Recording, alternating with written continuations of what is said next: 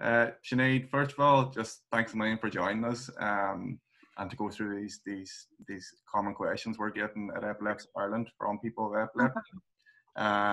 So I don't want to keep you because I know we are incredibly busy, but also want to say thank you to you and all your colleagues and healthcare workers all across Ireland for the job you're doing at the minute. It's inspiring stuff.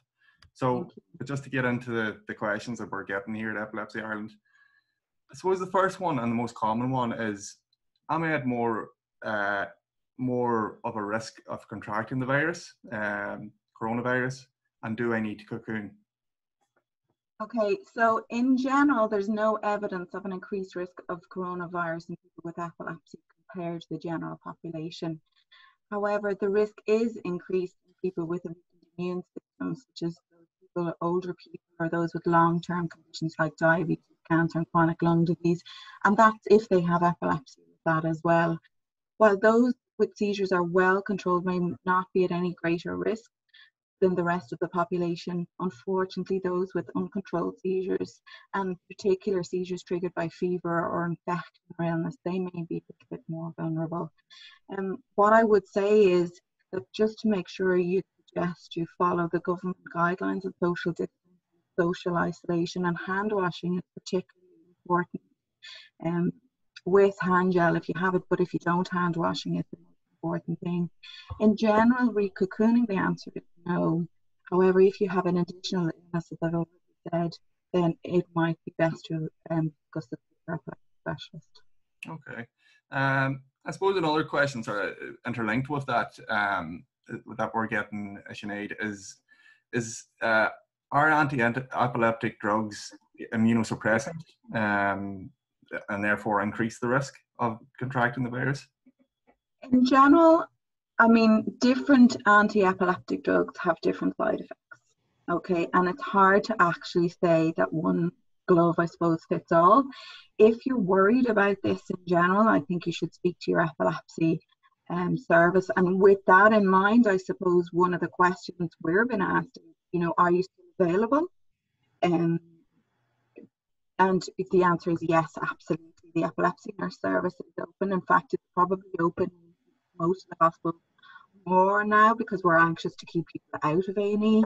But, if you have a question about your epilepsy, yes, please contact your Epilepsy Nurse Service.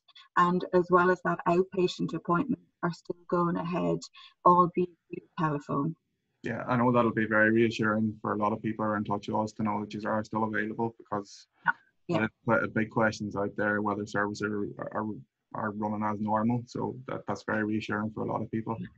And I suppose one of the other things I just want to get across as well is that, if your seizure is prolonged and you don't have access to emergency medicine, an ambulance should be called. There's this, I suppose, thought out there that accident and emergency isn't open for the general queries or illnesses, but I would say that accident and emergencies are set up in such a way now that there's two streams. There's a COVID stream and there's a normal stream. So for those that are anxious about getting the condition, you will be kept away from the people with COVID or suspected COVID. So please, if you're worried about your epilepsy, contact your Epilepsy Nurse Service. Or if it's a different seizure or prolonged seizure, please send out an emergency. Brilliant. You've actually just answered another question that's coming up there, Sinead. So that's very reassuring for a lot of people as well to know that the A&E still is available there if there is prolonged seizures. I suppose going back to the medication, a common, we've actually done an article on this as well, but just to give the expert voice to it, is there going to be epilepsy medication shortages, and is there currently any epilepsy medication shortages as a result of the coronavirus? Okay, so what's causing some of the temporary shortages is that people are stockpiling their medicines. So they're going to the chemist and they're getting a 6-month supply because they're afraid that, they may run out of medicine.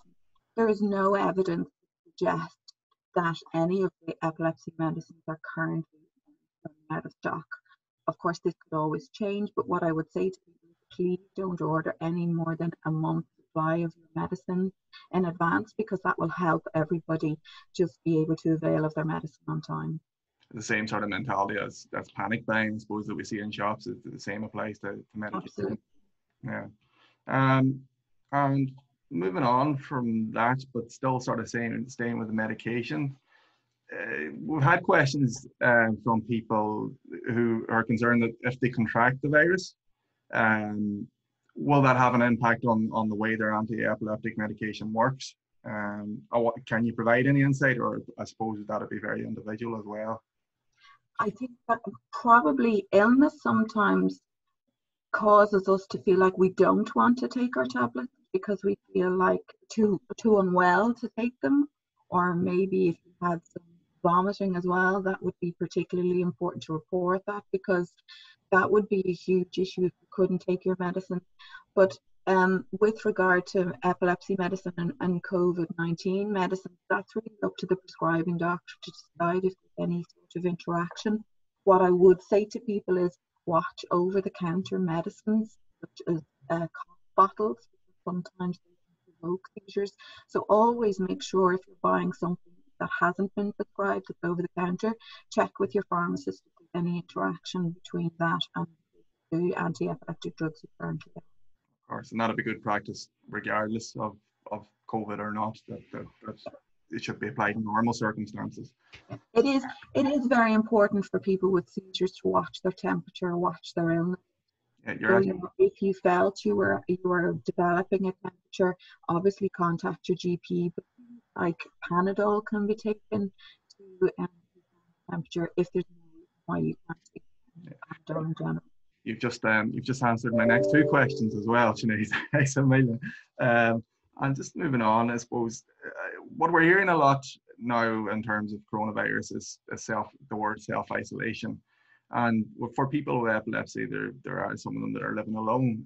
Obviously quite concerned what that might mean for them if they do have to self-isolate. So have you any advice on how they can stay safe and manage their epilepsy while self-isolating and being on their own? I suppose that's a very difficult question, Paddy, because seizures themselves cause risk, and particularly those people living alone. What I would say is use a common sense approach. So maybe, email or phone or text your next door neighbour and say, I'm currently worried, I'm self-isolating, would you mind phoning me twice a day? Or family members as well. I think if they've any about illness or they feel sick or they're getting sick, make sure and keep regular contact with GP. Yeah, just keep the lines of communication open. Absolutely. there, phone, email, social media, I suppose, as well. Let people know what you're at, and just get somebody to check in with them. Yeah, maybe once or twice a day. Yeah, as well, we're more connected now than ever with FaceTime and video chats and stuff as well. Try and maybe work up. And sometimes as well, it's worth contacting the community resource officers around Ireland as well, because they're local, they're on the ground, and they know, the local resources that are around. So maybe there's the local GAA club can keep in contact with you. So there's loads of people out there willing to help. So don't be alone. Yeah, I suppose this is sort of tying into the self-isolation as well. But it's more around prescriptions, and basically the question we're getting is, my prescription is due to be renewed for my epilepsy medications, and my consultant appointments has been rescheduled until later in the year. What does that person need to do and to continue getting their medication? Well, first of all, from a Beaumont Hospital perspective, I know that we are sending out prescriptions directly to pharmacists. So anybody who's concerned about their prescription, I know GPs can send prescriptions now. Your health mail system to the pharmacy, so don't be afraid about running out of your prescription.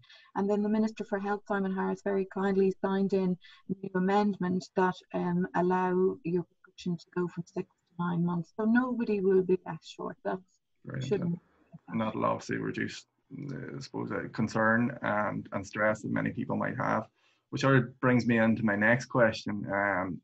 Undoubtedly stressful times for everyone. This doesn't discriminate against anyone at the minute. Unprecedented times, but obviously stress can lead to seizures, and lack of sleep can lead to seizures. Have you any advice to people who maybe find these times tough, and how they can manage their stress and this unprecedented situation we're all living in? Well, I think personally, when COVID started to become headline news, I found myself getting very overwhelmed and anxious around this. So one of the tips I did was limit my social media. That's been key for me. Yeah. I don't bring my phone to bed. I don't look at the news 5 times a day. I limit myself to 6 o'clock news in the evening, and that's it. Other than that, I suppose follow a general routine, follow the general advice, get plenty. Exercise as well is really important. You know, even getting out for that walk for 20 or 30 minutes. They say that you have to exercise for 40 minutes to release a hormone in your, or chemical in your brain called serotonin. So that helps improve your mood and decrease your anxiety. So I think exercise is probably underrated, and we probably need to do a bit more of that. There are some apps like Calm, Pacifica, or Headspace that provide mindfulness and relaxation techniques. They can be also very helpful. But again, I think keep the lines of communication open. Nobody's alone in this. We're all feeling anxiety. And again, the CROs are there to listen to everybody. And even use the opportunity to maybe reconnect with a couple of people, and you know, that you might. You know, there's great things happening, like Zoom quizzes and challenges, family challenges. You know, I think they all help to lift our spirit. Yeah, of course. And I suppose just tying into the news and subscriptions, what I've done myself is actually turned off the push notifications on my iPhone, because it's literally just a barrage of information. So I check the news, but I've turned off. The more you surround yourself with bad news, the worse you're going to feel. If you surround yourself with good news and positive behavior, you will feel a whole lot better. And there is some good news stories coming out of this as well. People are recovering. That's important to remember. I suppose, Sinead, I know this is your area of expertise as well. We are getting some questions in from pregnant ladies with epilepsy. Again, it's sort of tying into questions we had covered, but just to cover them as well. Basically, are asking, are they at greater risk of contracting the virus, and is there any further steps they should be taking to reduce the risk of contracting the virus and to manage their epilepsy whilst being pregnant? Well, I know from Holles Street and the Rotunda that both hospitals are scheduling appointments, so there's minimal contact with people when they actually go to the hospital. The first thing I'd like to say is, if you have an appointment with the hospital, please keep it. So unless you're showing signs of any sort of flu or symptoms of COVID, just make sure you contact the hospital in advance to ask them what they want you to do, because it's really important you attend for your appointments. As yet, there's no evidence that pregnant women who get this infection are at any more risk of complications than any other healthy individuals. And if, like I said, you're experiencing any symptoms of COVID, contact your GP and self-isolate at home. If you do contract the virus, one of the questions we've been asked is, will my baby be born with COVID? This is a very new virus. We're really only learning about it. Emerging evidence suggests that transmission from a woman to her baby during pregnancy or birth is probable. I spoke to Dr. Marr in the Rotunda Hospital yesterday. She said that any woman who's been diagnosed with COVID is actually allowed to keep her baby in the room in an incubator. There's strict hand washing and strict handling rules around the baby. The baby's kept in an incubator, but still, you know, everybody's doing their best that they can to keep things as normal as possible. Great, and that's actually covered the next part of my question as well.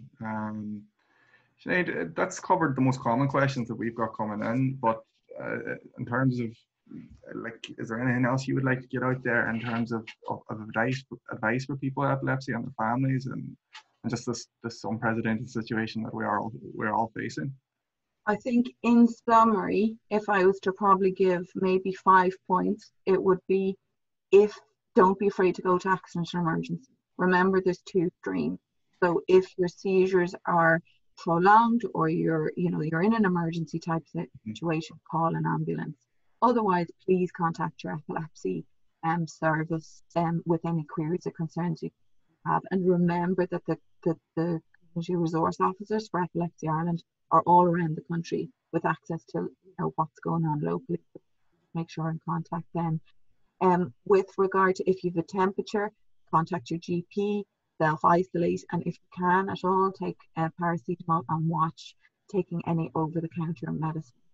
And I suppose around anxiety, just make sure you get plenty of exercise, keep yourself well hydrated, and unfollow a lot of the social media platforms. Only watch the news once a day. Fantastic, Sinead. Thanks a million for this. It's great to have, like, it's one thing putting it out there in text, but to have an expert voice like yourself just reaffirming the advice that's being issued there for people with epilepsy, and I suppose the general advice that is being issued by the HSE and the Department of Health, which is the only source of information that people should be following. And actually, I looked at the HSE website with regard to COVID, and it's very informative and it's very easy to understand. So access that. All the information is out there. You just need to know where to find it. Yeah, of course. Sinead, thanks a million. Thank you, Paddy. Thanks for asking me. Best luck to you and all your colleagues over the coming days and weeks, and we'll chat again soon. Yeah, see you soon. Bye.